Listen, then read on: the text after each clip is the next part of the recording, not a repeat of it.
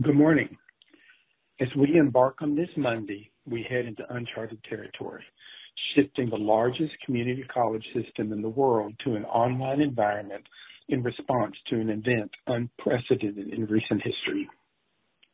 The Chancellor's Office has been providing details and regular updates. However, I know that there are still many questions to be answered and, to be honest, we're going to have to work together to figure out all the details.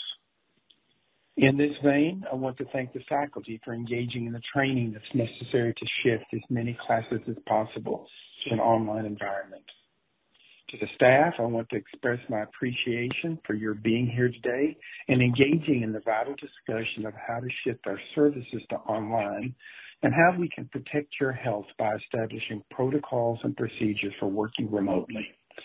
Your input about your job functions is vital to continuing the work of the college.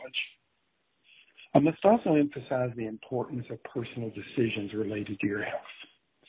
If you have a chronic condition that could be exacerbated by COVID-19, the decision is simple: stay home.